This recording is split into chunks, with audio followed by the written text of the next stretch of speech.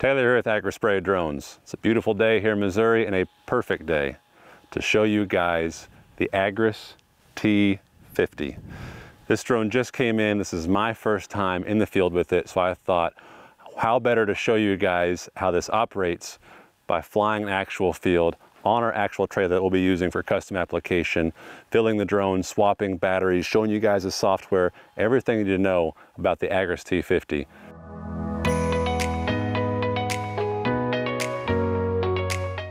So I have the remote right here. It's booted up, the drone's booted up, and it's full, ready to go.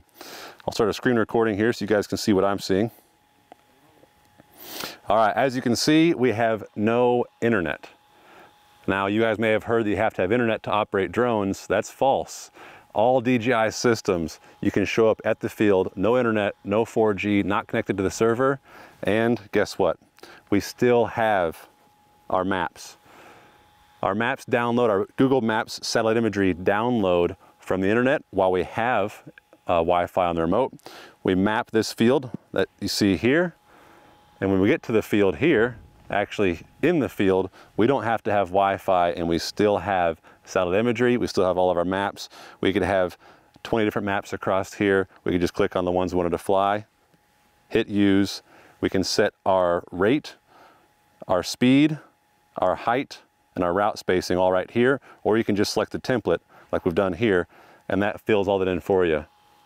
That's literally it. That's all you have to do. Hit start, and the drone's ready to go.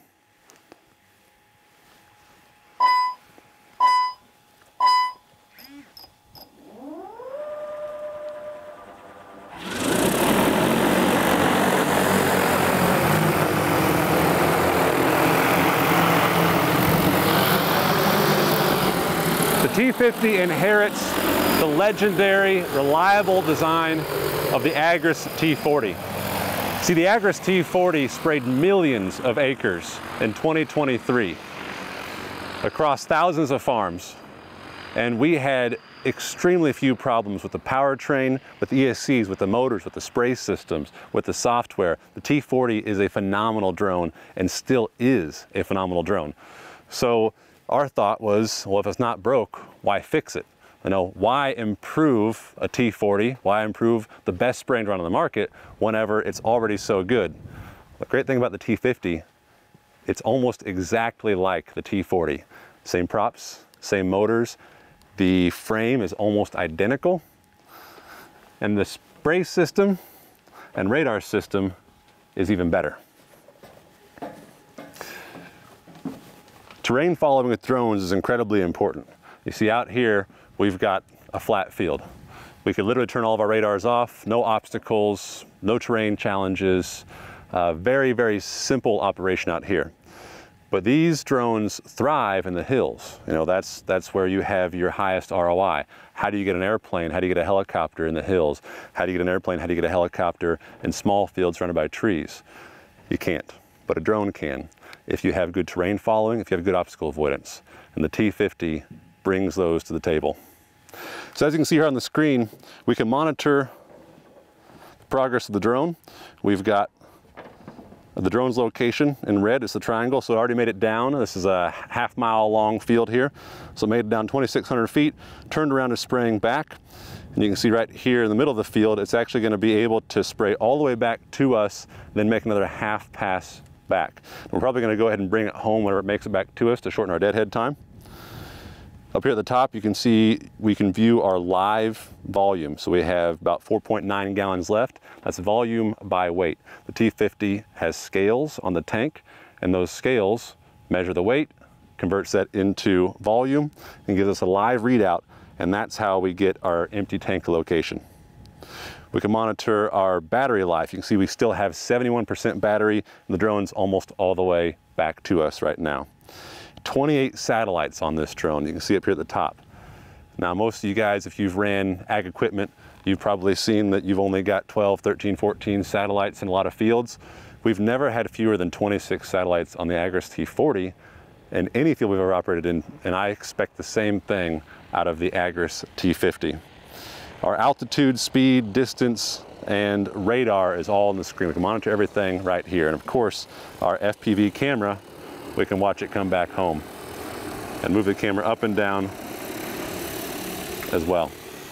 All right, I'm gonna go ahead and hit the return home button.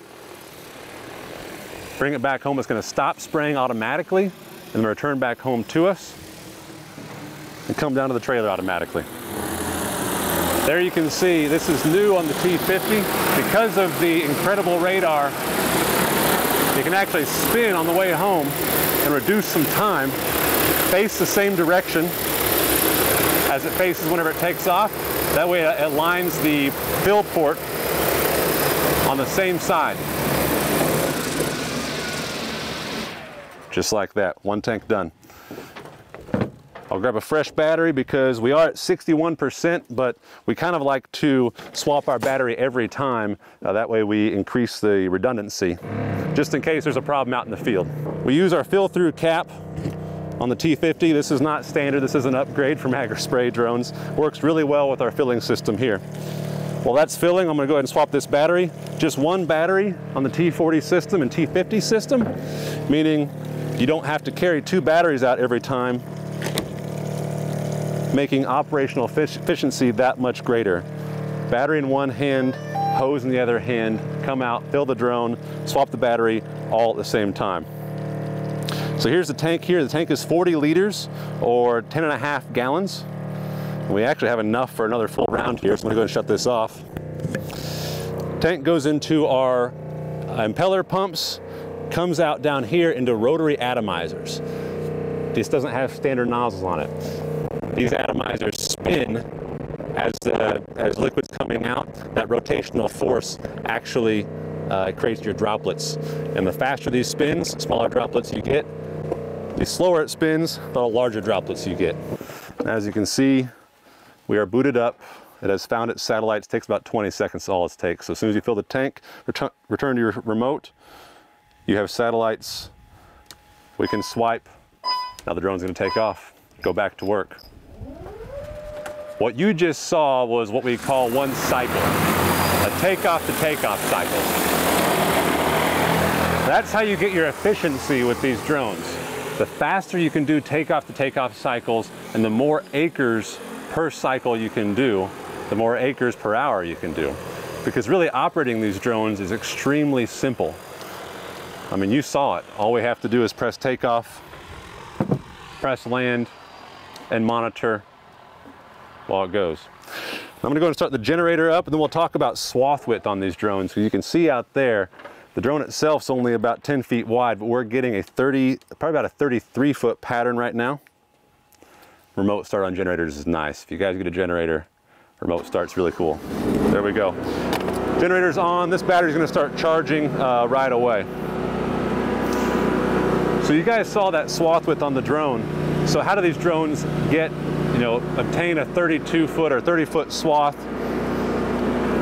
It's called vortex. So as air moves through the props, there's a massive amount of air, and so it actually pushes that air down, and then it pushes it out, because it can't just go straight down. So it pushes it down, then out, and then it recirculates back up through the props. And as the drone's flying forward, you actually get a trailing vortex behind the drone.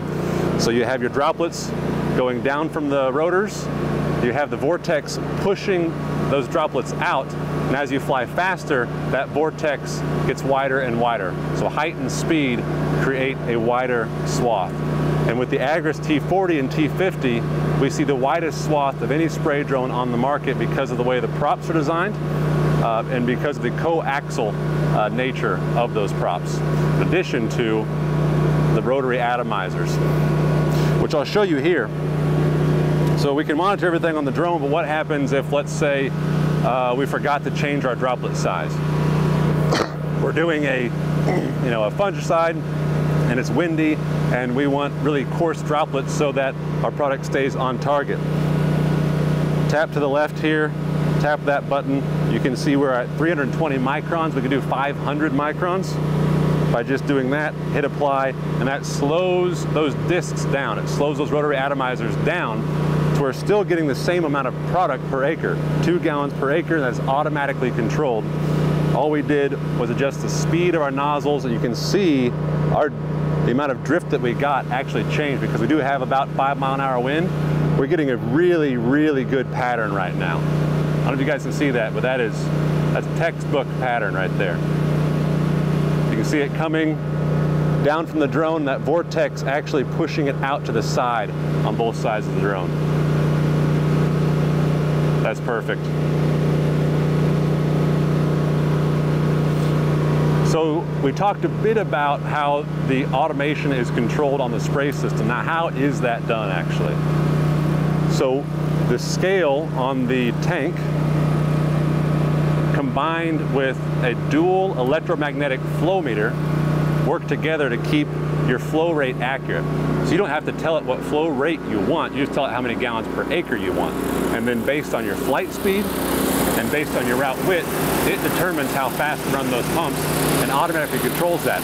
It's actually dynamic. And so as it speeds up and as it slows down, it will change the pump flow.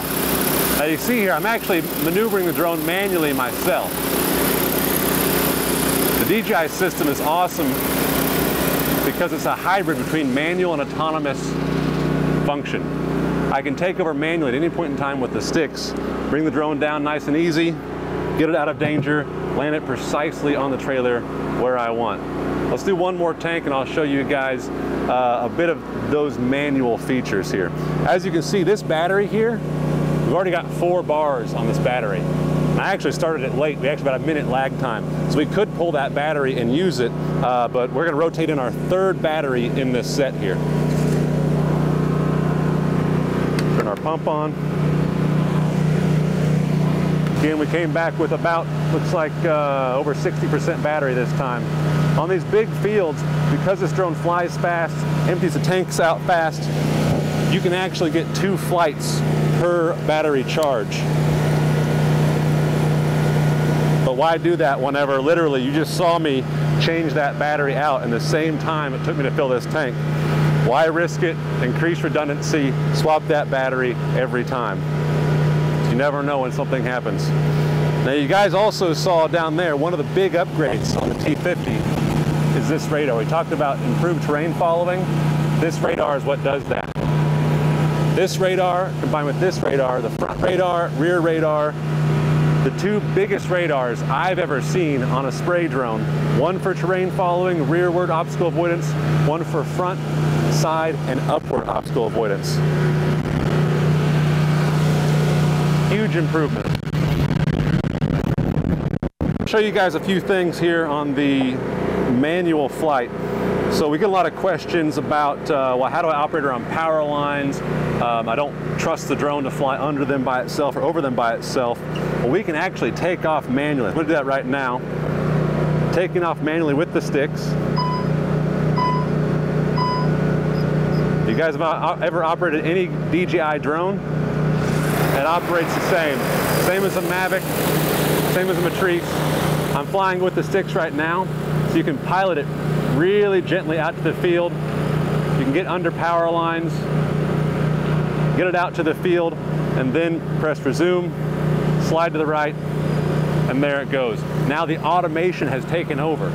You saw how simple that was, how seamless that was, going from manual mode to autonomous mode. And it works the same way going back, and it actually does a hybrid. So the other question we get is, what about pivots? We actually have a pivot in this field right here. If you are flying perpendicular to the pivots, meaning you have to cross that pivot in a short crop like this, that's a problem because we're spraying at about 10 feet high right now. That's going to run right into the pivot. Now the obstacle avoidance should stop that, but what you can also do, push up on the stick. So once I push up on this stick, the drone increases altitude.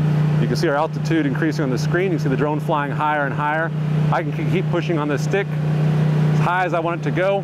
Once I let go on that stick, the drone goes back down, and it goes back down to radar controlled height. That's 10 feet. And you saw how smooth that was. 10 feet, really, really smooth back down into the crop, because height is really, really important when it comes to your pattern. Height and speed are the 2 biggest factors. The other thing we can do is, what happens if we see an obstacle? Or let's say in this case, what if we had an obstacle in the middle of this field, we forgot to map it out? Now the drone will sense it. The drone can avoid it by itself. When you're flying fast like this, it'll just stop though. So we can use this right stick. I can pick up my camera. I'm gonna go ahead and take it off to the right now. I just push to the right. Now the drone is flying to the right. I can fly around that obstacle just like that. You can see it on the map. We skipped this entire area right there. So you can skip over that obstacle. I'm gonna go to return point 1, which is right ahead of that. Hit resume. The drone takes over, automated control. Incredibly intuitive, incredibly seamless. Not to mention the range. We're almost a half mile out. My antennas aren't even folded up, and I have perfect signal. Range on these drones is incredible. Especially whenever you couple that with the DJI relay.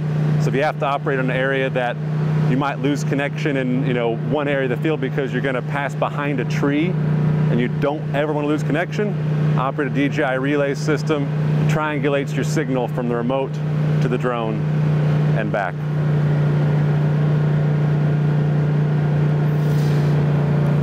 And while we got time here, I'll show you guys a few settings on here. So the other thing about the DJI system, apart from being incredibly intuitive and easy to use, being in a hybrid between manual and autonomous, we've also got a ton of different settings. If you want the drone to go out there fast or slow, you can change that here. If you want it to go down out there at 100 feet or 10 feet. If you want to reset your home point, you can do all of that here. If you just want it to hover whenever it's done spraying, everything is incredibly easy to set. If you're spraying mountains, this can spray mountains without any pre-mapping with the mountain and hilly mode, they call it. Obstacle bypassing, everything is incredibly easy to monitor, operate, and set.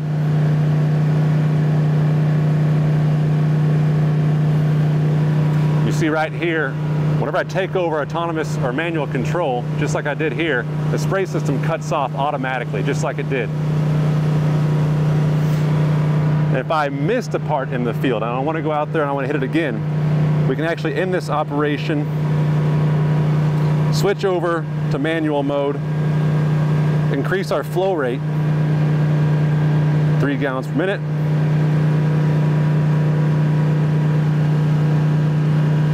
And now I'm spraying manually. I can take this drone wherever I want it to go, spraying with the sticks right here, in full control of the spray system. Switch over to our remote, we can find the weeds we want to spray, and we can hit them. Turn off the spray system, just like that. All right, I'm going to bring this drone in manually and land it.